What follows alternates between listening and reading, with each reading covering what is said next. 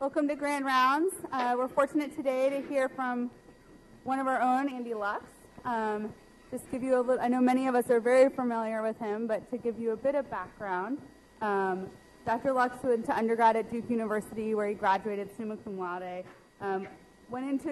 Got an MA in poli-science at Stanford before going on and deciding to do medicine, where he went and did his medical school at UC San Diego and ultimately found the University of Washington for his internship, residency, chief residency, Fulton Fellowship, and we've been very fortunate to keep him on as faculty.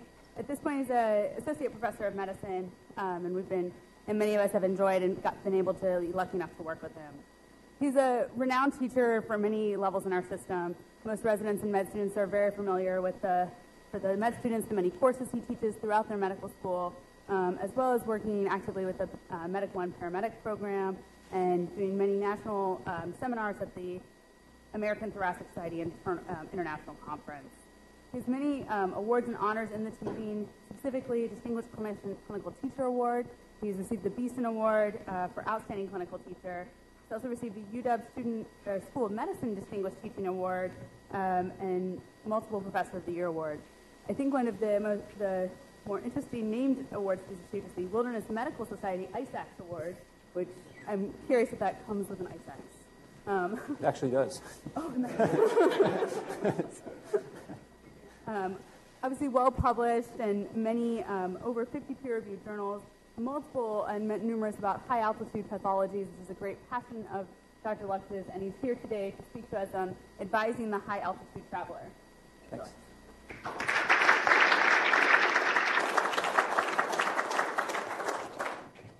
Well, thanks very much, Lindsay, for the introduction and for the opportunity to speak here at Grand Rounds about a topic that I really love thinking and talking about as well. And as I was putting this together, I realized it's probably one of the few topics in medicine that I actually know more than Marvin Turk about. So I'm going to start off by saying that I don't have any disclosures to report regarding any of the things I'm going to talk about in the next 45 to 50 minutes.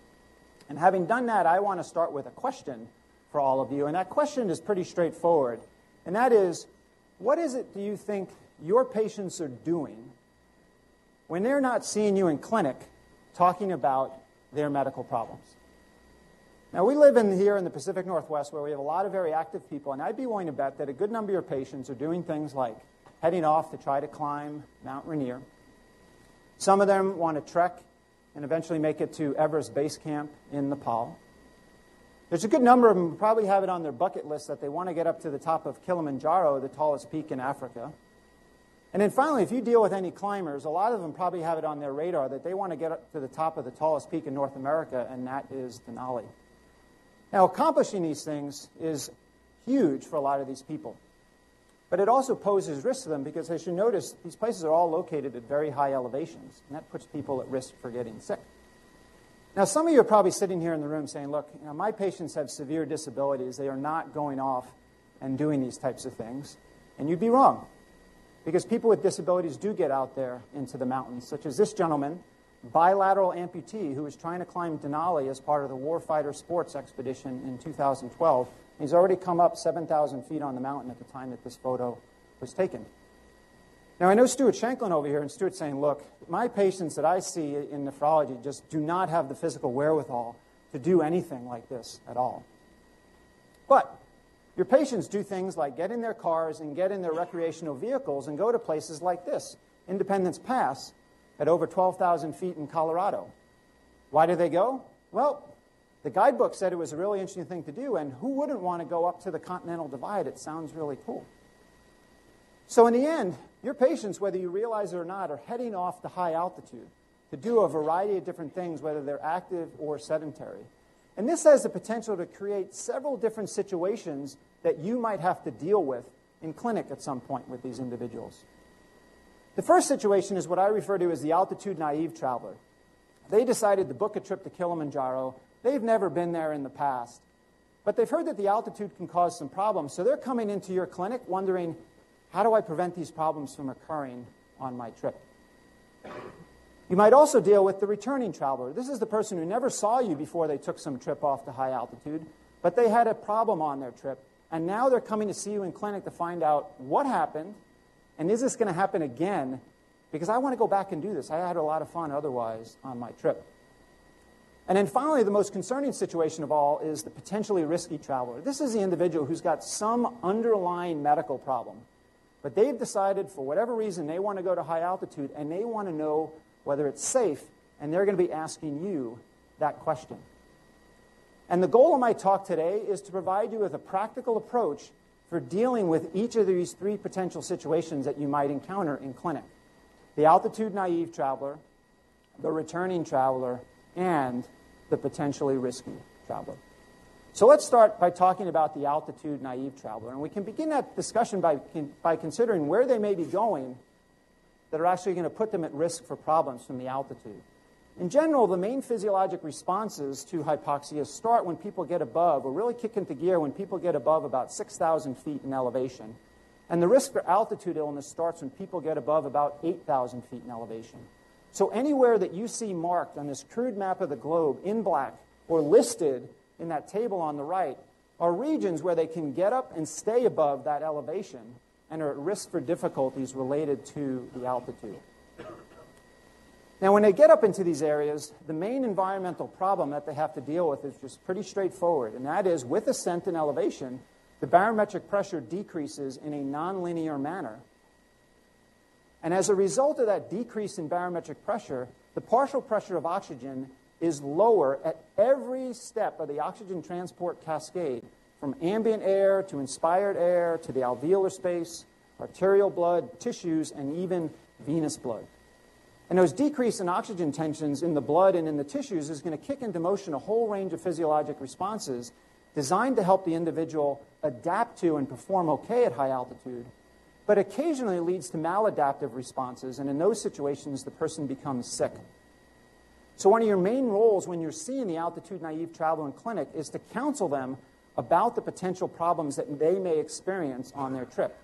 And the three main things that they're going to be at risk for developing within the first couple of days of ascent to high altitude are going to be acute mountain sickness, or AMS for short, high-altitude cerebral edema, or HACE, and high-altitude pulmonary edema, referred to as HAPE. Now, of these three problems, acute mountain sickness is by far the most common and the thing they're most likely to encounter on their trip. But the other two problems are potentially very, very severe and even fatal in some situations. So any altitude traveler needs to be able to recognize these problems if they're developing either themselves or someone else on their trip. And your big role is to counsel them about how to recognize these problems. So we can step through how you're going to recognize each of these three entities. And we can start with acute mountain sickness. This generally comes on anywhere from about 4 to 8, 6 to 10 hours after people have gotten up to elevations of about 8,000 feet or higher. And in order to say that someone has acute mountain sickness, what you're looking for is that they develop a headache plus one or two other symptoms. And those other symptoms can be the fact that they're nauseous or sick to their stomach, severe lack of energy, persistently lightheaded or dizzy when they're standing up. The current definitions also refer to poor sleep as one of the criteria for diagnosing this, but that's currently being reevaluated because it's become increasingly recognized that even individuals who are doing fine at the altitude have a terrible time sleeping. Now, importantly, to label someone as having acute mountain sickness, they have to have a normal neurologic status and a normal mental status. Okay? If they don't, they may have something much more severe going on, and that is high-altitude cerebral edema. The underlying pathophysiology for this is still not clear, but it might, in all likelihood, is probably the same disease as acute mountain sickness, just sits at the opposite end of the spectrum of severity. And as the disease accelerates, these people manifest evidence of a global encephalopathy. So they have ataxia. Their mental status is off. And in the severe cases, they become somnolent, and they can even lapse into a coma. Now, importantly, this is global encephalopathy. So if someone has the acute onset of a focal neurologic deficit, or symptoms come on after more than 5 days at altitude, you've got to be thinking about other entities. But if you see this picture in someone who's just come up, you got to be concerned that they've got HACE. And then the final acute altitude illness they need to be able to recognize is high-altitude pulmonary edema, or HAPE. This can actually be seen at fairly moderate elevations, such as 8,000 feet, and is seen quite commonly in Colorado, for example. This is a non-cardiogenic pulmonary edema, meaning left ventricular function is normal. And this is totally driven by an excessive rise in the pulmonary artery pressures in these individuals that causes fluid to leak out of the vascular space into the lung tissue. And early on in HAPE, people become very dismal with exertion, way out of proportion to what the normal person is experiencing at altitude, and they're having trouble keeping up, falling behind everyone else, needing a lot of rest breaks. And then as things get worse, they become out of breath with very simple activities and even at rest. And they can become profoundly cyanotic and also cough up pink, frothy, and even blood-tinged sputum at points. So your patients need to be able to recognize these three entities if they're going to be traveling to high altitude. But it's also important to counsel them that even if they're feeling fine, they're not developing those problems, they are going to feel different at altitude than they do at sea level because of all the normal physiologic responses to acute hypoxemia. So for example, their heart rate is going to be higher at rest and with any level of physical exertion than it would be at sea level. Right? Sleep is going to be terrible for most people. They can't fall asleep, they can't stay asleep. There's a very high incidence of central sleep apnea. And exertion is way harder at high altitude than it is at lower elevation. People are far more out of breath with any exertion at altitude than they would be lower down, even if they're in very good physical condition. And it's important to counsel people about these normal changes that can occur at high altitude, because if they don't understand that these things are all normal, then they're going to start to overreact and think that they're getting sick, when in fact, they're doing just fine, exactly as you would expect them to do. And then there are three final things that you want to be counseling these individuals about. And the first one is probably the most important thing they need to understand about altitude illness, besides how to recognize the problems, and that is why people get sick. And people in general get sick because they go too high, too fast. And it doesn't mean they run too quickly up the trail. The best way to explain it is this, is that you take an individual who's going to go from sea level to 15,000 feet in elevation, and they want to sleep there for a couple of nights. Well, if they do that ascent up to 15,000 feet in only 2 days before sleeping there, they are way more likely to get sick than if they spread out that same ascent over a 5 or 6 day period. They also need to understand that the response to high altitude varies dramatically between individuals. So just because their neighbor went and did an ascent of Kilimanjaro in only 5 days a couple of years earlier does not mean that they can get away with the same ascent profile when they do it. They may very well get sick themselves. And then finally, being in good physical condition, although it's great for helping you tolerate the difficult physical work at high altitude, does not protect you against acute altitude illnesses. The great athlete is just as susceptible as the average couch potato, which makes the couch potatoes of the world extremely happy when they see this person doubled over with a rip-roaring headache or bad nausea and vomiting. Now, you might be wondering, well, is there any way that I can help my patient identify ahead of time whether or not they're at risk for developing one of these problems when they get up to high altitude? And unfortunately, there are really no good prediction tools out there that you can easily use in clinic. There was a nice study that was done recently by a group in Paris, France, where they looked at a series of clinical factors as well as performance on an exercise test to try to predict someone's risk for severe altitude-related disease. And what they did is they measured a variety of parameters, including their minute ventilation and their oxygen saturation, when they were at rest in normoxia, at rest in hypoxia, during exercise in hypoxia, and exercise in normoxia. And what they actually found is that those people who had the smallest changes in their minute ventilation when exposed to hypoxia, or the largest decreases in their oxygen saturation when exercising in hypoxia, they were at high risk for developing severe altitude-related disease. This is actually a very nice study. They had a huge derivation cohort for their model, and they had an equally large validation cohort. But this isn't really that easy for most people to implement on a regular basis in clinic, because most of us can't easily do cardiopulmonary exercise tests in clinic, let alone add on the hypoxic exposure. So at this point in time, you still are left without a good way of identifying whether someone's at risk for these problems before they go on their trip. So what can you do instead to decide how much they're at risk for these problems and whether or not to put them on pharmacologic prophylaxis against altitude illness when they're traveling? The Wilderness Medical Society put out some guidelines in 2010, and they were updated in 2014, which help in this regard. And what they recommend is that what you do is look at the patient's intended ascent profile when they're going to high altitude, And using a variety of factors such as how high they're going, how fast they're getting there, how high they're sleeping, whether they've been ill in the past, try to rate their ascent profile as low, medium, or high risk. And then use that to decide who gets pharmacologic prophylaxis.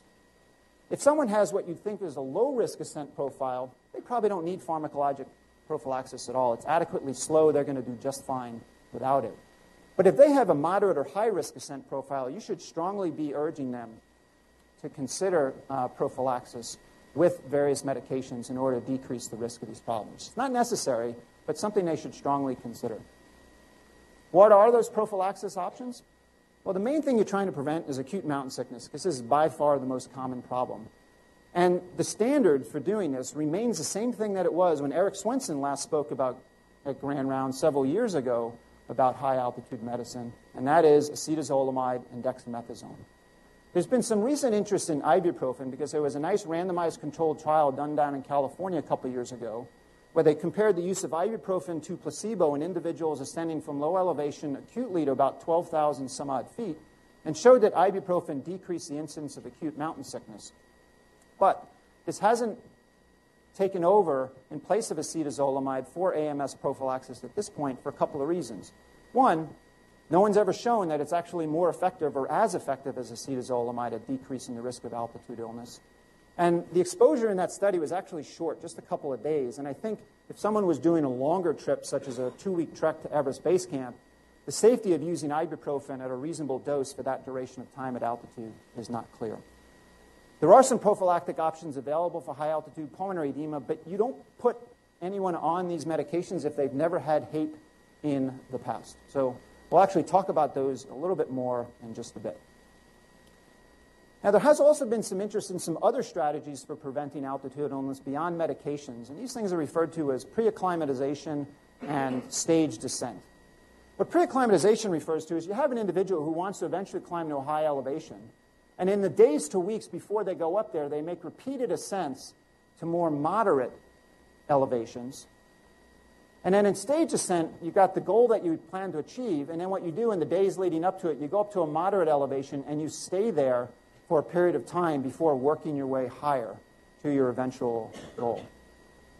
And the idea is that these exposures to the lower elevations kick into motion a lot of the physiologic responses that are helping your body adapt to the altitude. And studies have shown that these approaches can blunt some of the adverse physiologic responses, such as the increase in pulmonary artery pressure, and decrease the incidence of acute mountain sickness.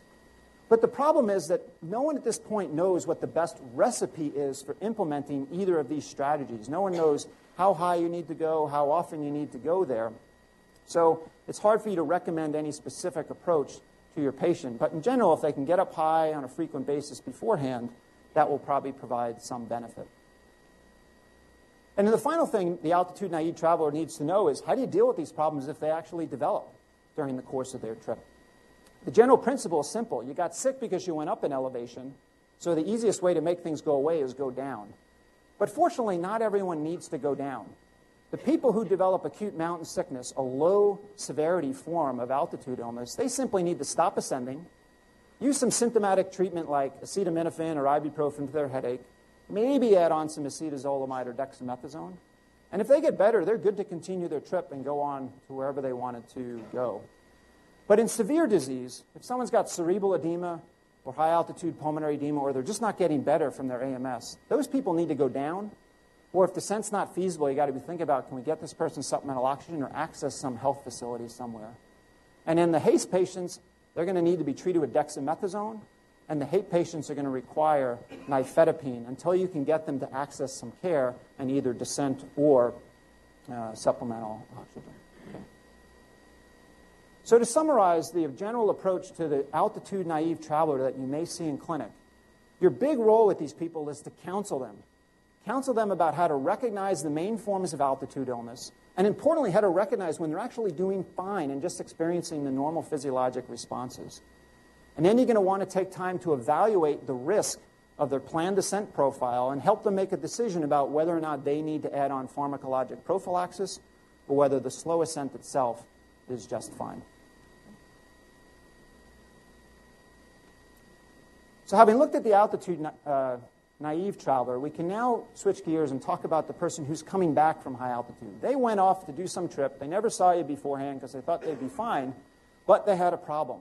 And now they're back in your clinic because they want to figure out what went wrong and how can I prevent this problem in the future if I want to go back. What can they come in telling you happened on the trip? A lot of different things. They might give you a good story for having had one of the 3 forms of acute altitude illness. But there's actually a whole host of other things that can happen to them in the course of their trip. They might have had a really bad viral upper respiratory tract infection that just didn't go away. Very common problem when people trek in Nepal. They might have unmasked some unrecognized coronary artery disease exerting themselves in a hypoxic environment. They had vision problems, and there's been a whole host of other things that have been documented in the literature, such as transient global amnesia or transient cortical blindness. So they can come in telling you a lot of different stories. The challenge is trying to figure out what went on. If your patient accessed the healthcare system during the course of their trip, in particular when they were sick, you might have some additional information that you can use to sort through what happened. You might have a chest radiograph, a blood gas, pulse oximetry data, maybe even echocardiography data. But the problem with a lot of people who get sick at high altitude is that some problem happens, they realize this isn't right, and they just descend to lower elevation, they get better, and they return home and they never contact the healthcare system in any way until they're sitting in your clinic. And in those situations, you'll be lucky if you have as much as some pulse oximetry data to tell you what their oxygen saturation was when they got sick. And the implications of this is trying to figure out what went on in their trip, more often than not, just simply comes down to taking a very good history from them about what they were experiencing, how fast they were ascending, and a whole variety of other factors. You will not have a ton of other data that you can rely on. If you do have pulse oximetry data, it is very helpful, however, in evaluating the person who had some type of respiratory issue at high altitude. Lots of studies over the years have established that when people develop high-altitude pulmonary edema, they are markedly hypoxemic compared to normal individuals at the same elevation. So if you have someone coming back with some type of respiratory issue that occurred on their trip, and they have pulse oximetry data, and you can tell that their oxygen saturation was about what you would expect someone to have if they were doing okay at that given elevation, it's pretty hard to label them as having HAPE. But if they were way more hypoxemic than you would expect at a given elevation, then HAPE is definitely high on the list of possibilities, or they might have had something like pneumonia, pulmonary embolism, or other things that can cause gas exchange problems as well. You might wonder, how do I figure out what the normal oxygen saturation is at a particular elevation? It's not easy, but there are studies in the literature that help you do this if you're able to look a little bit for that data. The question that's going to come up once you've tried or gotten a bead on what you think is going on with these individuals is, do I need to do any further evaluation on these people before they go back on another trip? And if someone gives you a good story for acute mountain sickness or high-altitude cerebral edema, there's no further evaluation that you need to do because there's no tests that you can do to predict their risk. There's no characteristic physical things that predispose to this problem. For HAPE, however, I think you need to do a little bit more thinking in the back of your mind and occasionally consider some further evaluation because there are a lot of cases, and I'll mention some a little bit later, where people had some unrecognized cardiopulmonary abnormality, such as an absent pulmonary artery, that predisposed to the development of this problem. And then certainly if someone has recurrent high-altitude pulmonary edema over multiple trips, I think they may warrant some further evaluation as well. And then for the other problems that come up, it really just depends on what you tease out as to whether or not they need further evaluation. If someone's giving you a good story for chest pain with exertion at altitude, they may need some further cardiac evaluation here, for example. Now, I'll give you a little sense of why I think sometimes the HAPE-susceptible individuals or someone who had HAPE warrant some further assessment. So there's been some nice studies done by the research group in Heidelberg that Eric Swenson has worked closely together with, where they've looked at people who are truly HAPE susceptible, and they've shown that the HAPE susceptible individuals have a very characteristic phenotype marked by exaggerated pulmonary vascular responses to acute hypoxia. What they did in this particular study is they used echocardiography to estimate pulmonary artery pressure in normoxia, at rest in hypoxia, and then with exercise in normoxia and hypoxia.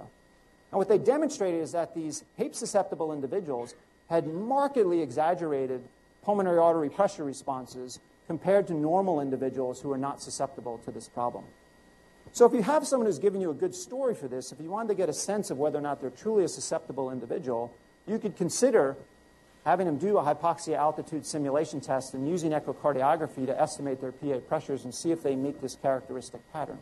Not required, but something you can consider. Another question that always comes up with these patients is, well, they had some problem at altitude, in particular acute altitude illness. What's the likelihood that this is actually going to occur again with an ascent to the same elevation at roughly the same rate? And the same group from Heidelberg, as well as a group that does a lot of work together with them in Zurich, have shown through repeated studies of HAPE-susceptible individuals in the Alps that about 60% of these people will have a recurrence of their HAPE with a subsequent ascent back up to the same elevation at roughly the same rate. And in general, your past performance at altitude, at least with regard to acute altitude illness, your past performance is a pretty good but not perfect predictor about how you're going to do in the future. If you went to 10,000 feet in a single day in the past and you got sick, there's a pretty good chance, but not a 100% guarantee, that you're going to get sick going to 10,000 feet in a single day in the future. But if you slow down the rate of ascent, you probably can avoid some problems in that situation.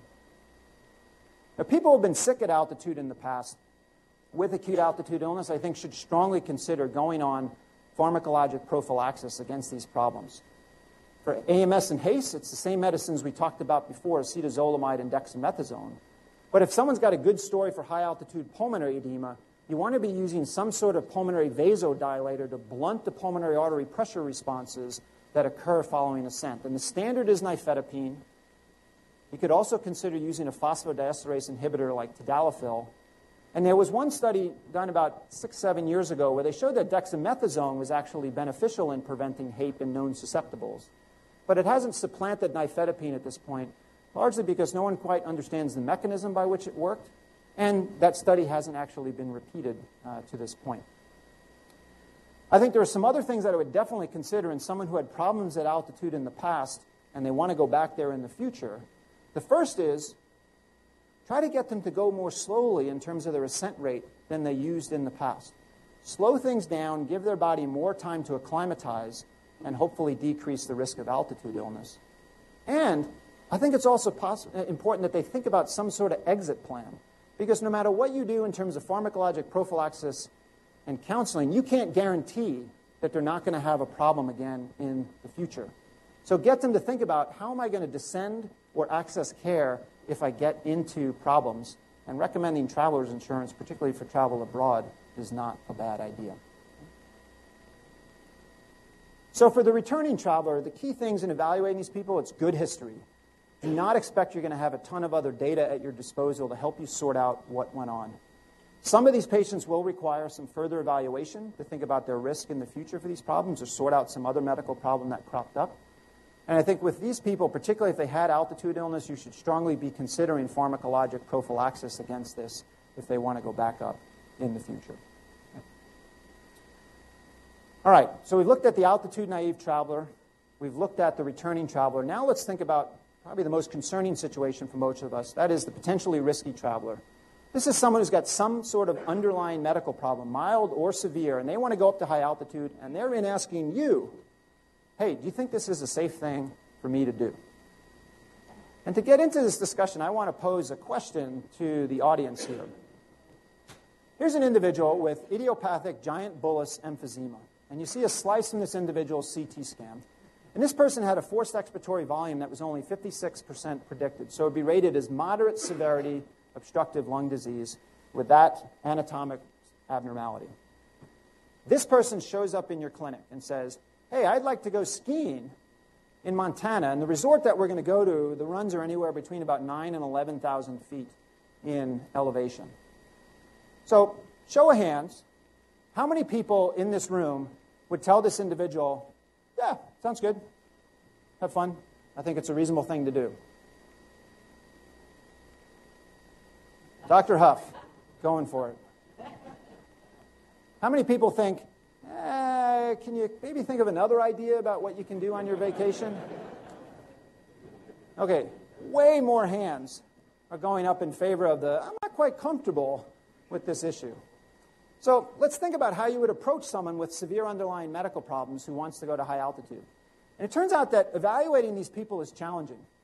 Because on the one hand, there is an increasing number of studies that are finally appearing in the literature looking at how some diseases are affected by hypobaric hypoxia. I don't have the time to go into all the data that's out there about all the common diseases that we see, but let me give you some examples of what's in the literature about two very common problems. Asthma. This is a problem that a lot of young, active people may be dealing with when they want to head off to the mountains or engage in other activities. There have actually been a relatively good number of studies looking at both physiologic responses as well as clinical responses, showing that if you have an individual with mild, persistent asthma that's under good control at the time that they're leaving for their trip, those people do fine with ascents to some pretty high elevations. So one study, for example, showed that if you did methacholine challenges on these individuals, they did not have an increase in that bronchoprovocatory response. And other studies have shown that they don't have an increase in their symptoms or need for rescue inhalers. So the mild, well-controlled asthmatic is probably going to do just fine at altitude and should obviously remain on their standard medications, carry rescue inhalers and steroids with them. If someone has moderate or severe persistent disease or their disease is under worsening control when their trip is slated to go off, no evidence in the literature about these people. And I'd probably be much more wary about them traveling to high altitude, particularly into remote areas. How about obstructive sleep apnea? Extremely common problem in our population. Now you might think, well, they have obstructive sleep apnea. It's due to a physical obstruction in the upper airway. So when they go up in altitude and the air density decreases, they might actually have less upper airway obstruction, which would make their obstructive sleep apnea better. Well, a group in Switzerland did some very nice studies on people with moderate severity obstructive sleep apnea, and they showed that with ascent to about 8,500 feet in elevation, there was no significant change in the number of obstructive events during the night.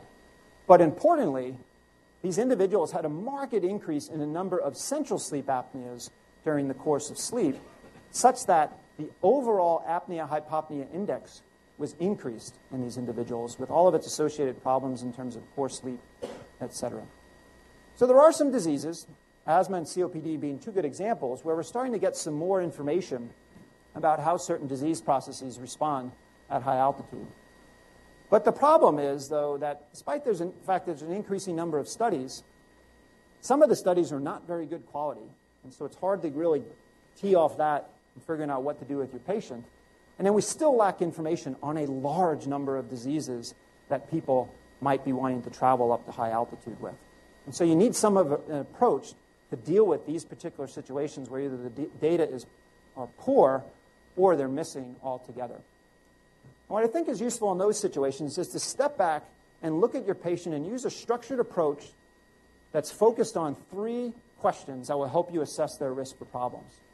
And those questions are, first, is my patient at risk for severe hypoxemia when they get up to high altitude at a proportion to what the normal individual is going to experience with ascent? Second, you're going to ask, is my patient at risk for impaired ventilatory responses? In other words, are they going to be able to raise their minute ventilation as much as I would like following ascent? And then finally, is my patient potentially going to get into trouble as a result of impaired pulmonary vascular responses that can happen following ascent to high elevation? And I'll take you through each of these three different questions. So the first question is my patient going to be at risk for hypoxemia far out of proportion to what people normally experience with ascent?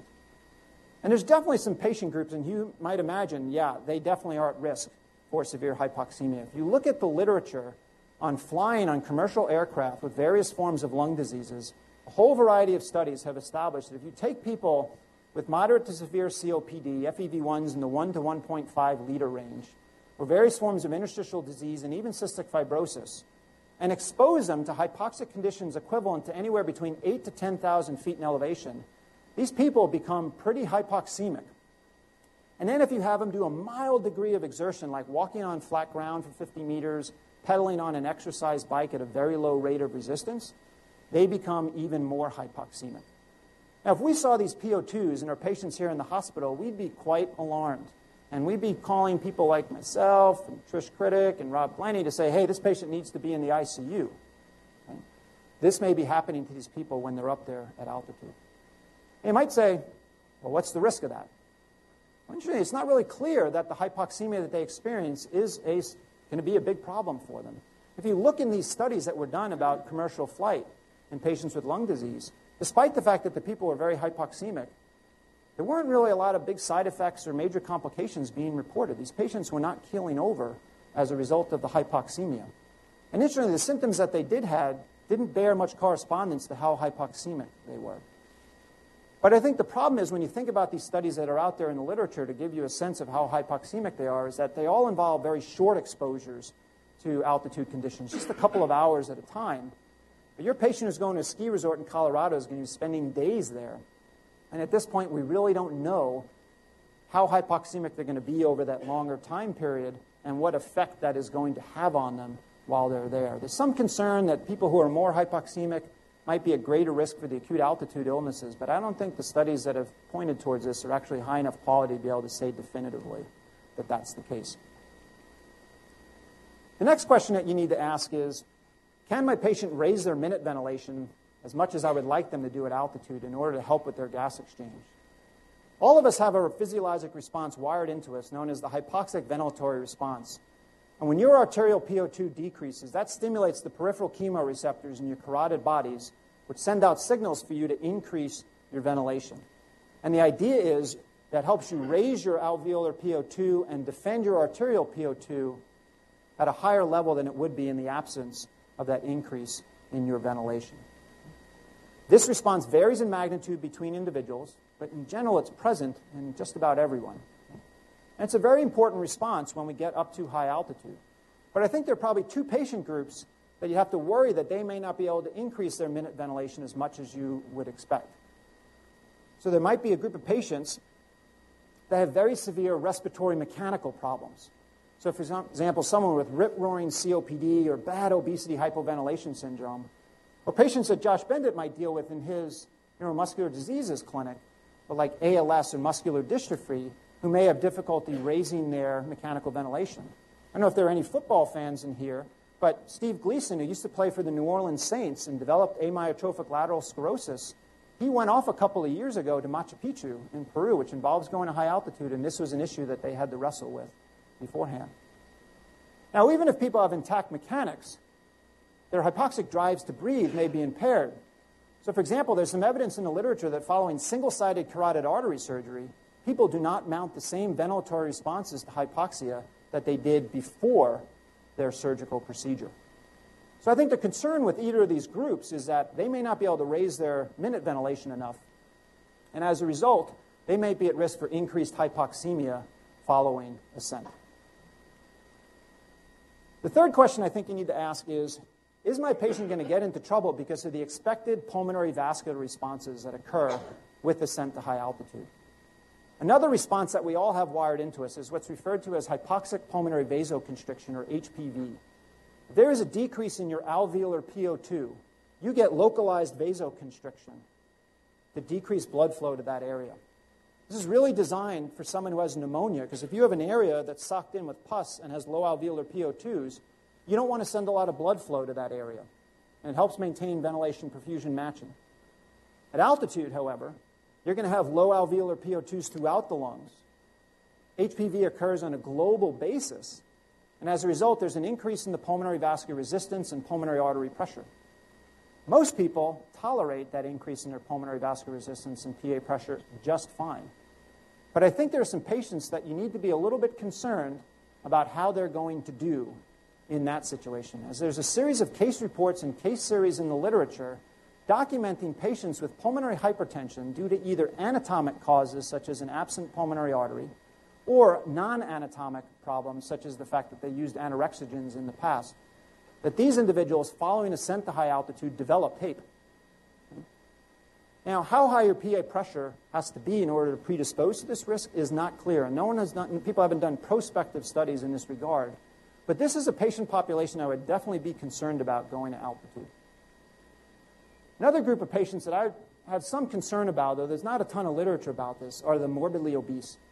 Because we know that a lot of these people, and it's not always recognized, have obesity hypoventilation syndrome, and as a result, have chronic alveolar hypoxia, and pulmonary artery hypertension as a result of that.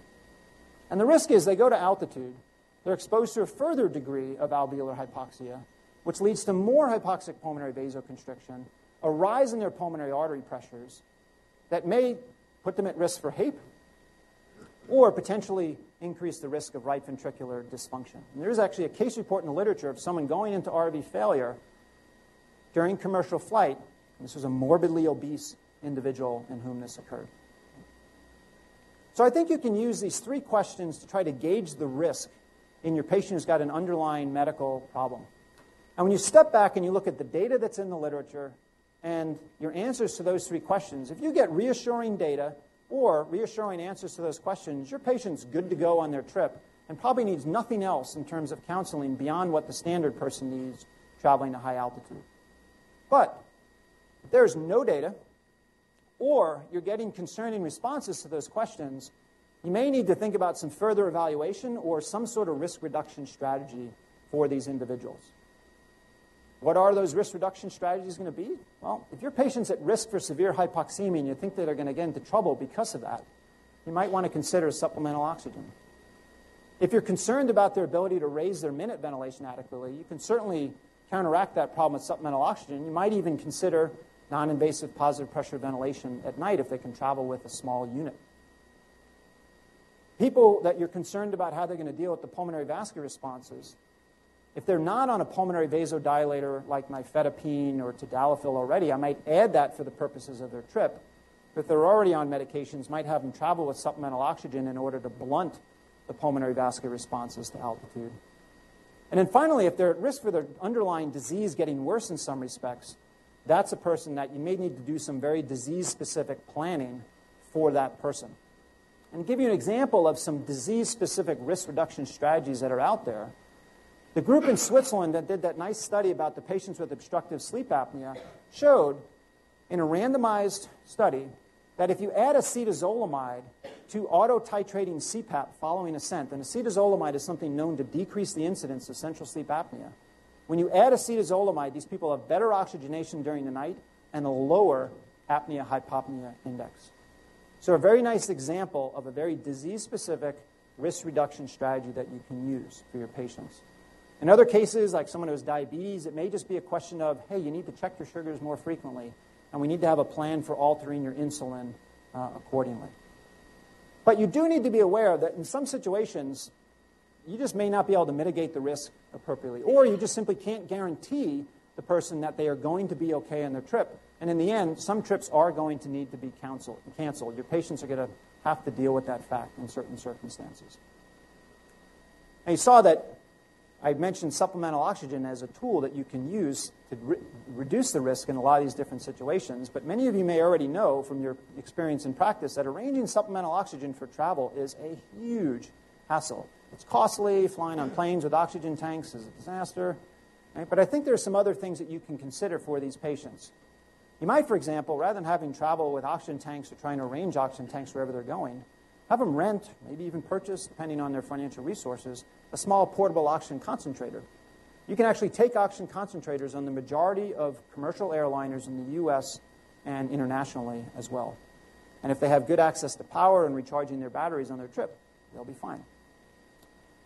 Rather than having them travel with oxygen, the other thing you can consider is have them get a pulse oximeter. Travel with the pulse oximeter and see how their saturation's doing following arrival wherever they're going to be. See how their symptoms are doing. And then also have them travel with a prescription for supplemental oxygen that they can fill if they're running into problems. That's hard to do if you're trekking in Nepal, but if you're traveling to a ski resort in Colorado, home care companies are going to be available that could make something like this feasible. And then just with the returning traveler, I think there's some other important strategies you should consider as well. The first is, a lot of these people want to get up to high altitude and get going, right? Get up to the top of the gondola chair in Vail and start skiing. But I think when they've got a severe underlying medical problem, get them to slow down for the first couple of days. Let their body adapt to the environment. And these patients definitely need to plan ahead of time about how they're going to monitor their disease and how they're going to evacuate themselves to either a healthcare facility or a lower elevation in the event that they develop problems that they can't get under control when they're up there. And this is a group that definitely needs traveler's insurance. So to wrap up the discussion of the potentially risky traveler, let's go back to the question I posed earlier to you about this individual with idiopathic giant bullous emphysema who wanted to go skiing in Montana. Well, this individual actually did this on a regular basis. He lived in Montana, and he would go to the ski areas and would go up to runs anywhere from 10 to 11,000 feet in elevation and ski down. And at the bottom of the runs, I'll tell you, he was blue, and he was very hypoxemic, but he just rested for a little bit and was able to get back on the ski lift chair and continue on through the rest of the day. Okay? Now, not everyone can do this, and the fact that he was a mountaineer in the past and had lived at moderate elevations probably allowed him to tolerate this better than the sea level traveler going up for the first time. But I think it demonstrates that a lot of people that on the surface you might look at and be like, oh, no, this is not a good idea, may actually do better than you think, particularly if you can think well enough about the problem ahead of time and devise some appropriate risk reduction strategies for them. Okay? So with that in mind, I'm going to conclude this morning's lecture with a couple of key points. Interest in adventure travel is increasing, and the ease of getting to various places around the world is increasing as well. So people are getting off to high altitude, whether you know it or not. And that's going to create a bunch of different situations that you may have to deal with in clinic. For that altitude-naive traveler, they need really good counseling about how they might get sick, how to recognize when they're actually doing just fine, and then thinking through whether or not they need pharmacologic prophylaxis. The returning traveler, they need a good history to sort out what's going on, may require some further evaluation, and then probably should be strongly considering pharmacologic prophylaxis for these people if they had altitude illness in the past and want to go back. And as we just saw, there are certain classes of patients that definitely warrant some further evaluation and thought beforehand.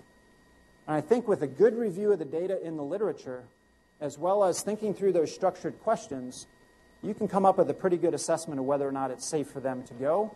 And in more cases than you might expect, it would be a reasonable option for them to head off on their trip. So with that, I'm all done, and I'd be glad to take any questions.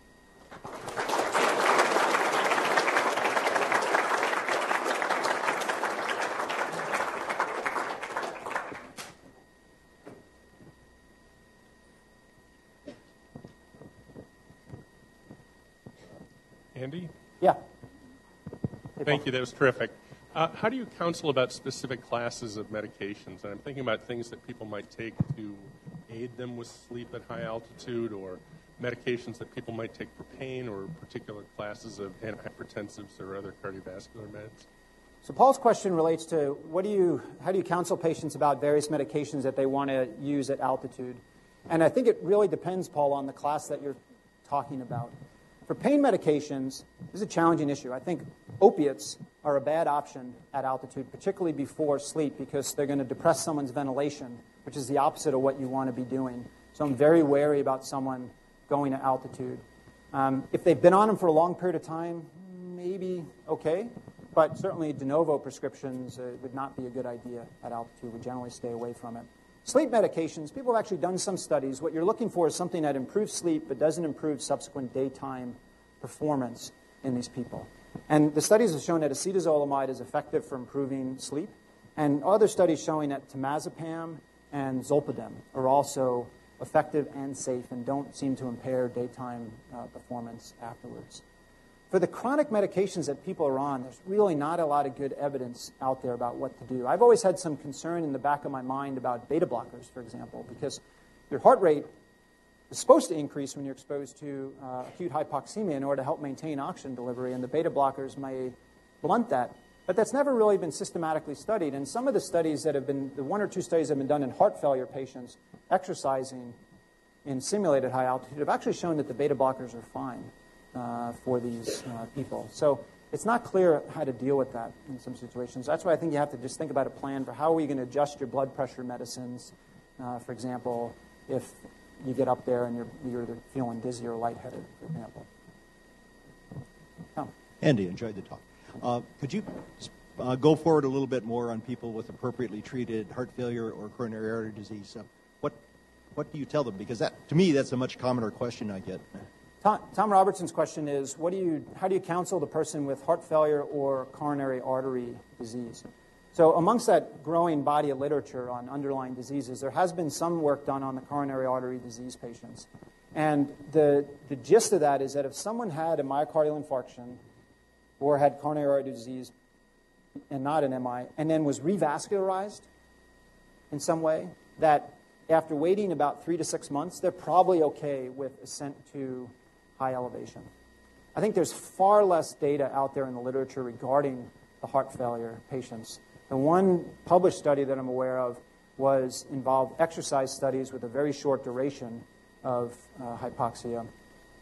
There's another study that's in abstract form. I don't think that's made it out yet. And they showed they may actually tolerate it okay, but I think that body of literature is limited.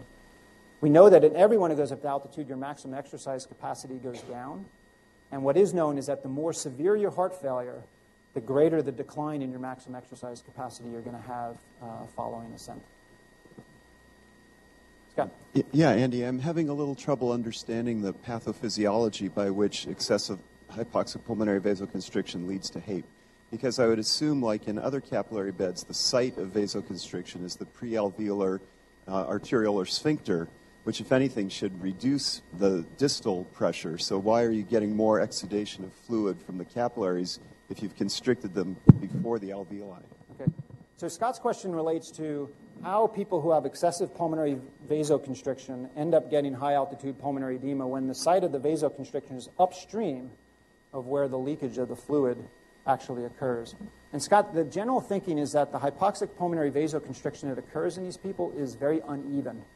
So you have areas where it's active, other areas where it doesn't occur. But overall, pressure rises, and with the higher driving pressure now, there's more flow, and that greater flow through these unprotected areas where the vasoconstriction hasn't happened overloads those capillaries that then leak fluid out into the interstitium and the alveolar space. Andrew? That was very interesting, as always. I have an anecdote to share, and my specific question is about acetazolamide. The anecdote is I promised my wife I would ask you this question. So this is a lady in pretty good physical condition, but at age 3 had respiratory failure after getting intravenous penicillin and required an emergency tracheostomy. Ever since then, despite visits to 3 separate travel medicine clinics, they have told her absolutely no way, don't even go near acetazolamide as an option for some high-altitude exposures above 14,000 feet. And having looked into it, I think the science is pretty soft about acetazolamide, penicillin allergy, but this question comes up more than you might imagine when you start talking to other people who have done travel. Yeah. So I was wondering, what's your take on that issue? So the question really is, what do you do about acetazolamide and medication allergies? And I think the bigger concern with acetazolamide is less the penicillin allergy than the sulfa allergy, because the medication does have sulfa moiety. Although I think we know that people who are allergic to one class also tend to be allergic to other classes as well. So this issue has not been well studied at altitude. There's definitely case reports in the literature of people having very severe anaphylactic reactions to acetazolamide when they had a documented sulfa allergy in the past. But that risk of cross-reactivity is actually on the low side. So I think there are 2 ways to approach this situation. One, just have the person do a supervised trial of acetazolamide here at sea level before they head off to their trip. Because if you are one of those rare people who does cross-react, some remote valley of Nepal is not the place to discover that for the first time. But the other thing is, I think it's a perfectly valid alternative. Just use dexamethasone, which shouldn't be associated with that problem. And there's reasonable literature, data in the literature showing that it's effective for preventing acute mountain sickness. And so I think that takes the drug allergy thing right off the table in that situation. Yes? 2 questions. Does the age of the traveler affect the risk of altitude problems? And the second one, do coca leaves work? Okay. So the first question, does the age of the traveler affect the risk of altitude illness? And people have tried to look at this. It's in various studies in the literature. I don't think they're high-quality studies. And some studies say that there's a signal that older individuals are protected, and other studies have not shown much of a difference. My gut sense is what accounts for the difference between an older individual and a younger individual is that the younger individual tends to do this on the trail and likes to kind of blitz up and go as high and fast as they go to show that they're strong, whereas the older individual, with the benefit of perspective and a lot of time behind them, is like, this is pretty good, I'm going to just mosey along. And as a result, they're just moving slower up to high elevation. And then in terms of coca leaves, if anyone has traveled to South America, you cannot get off the plane there without someone offering you coca tea, coca leaves, saying that, hey, this stuff works.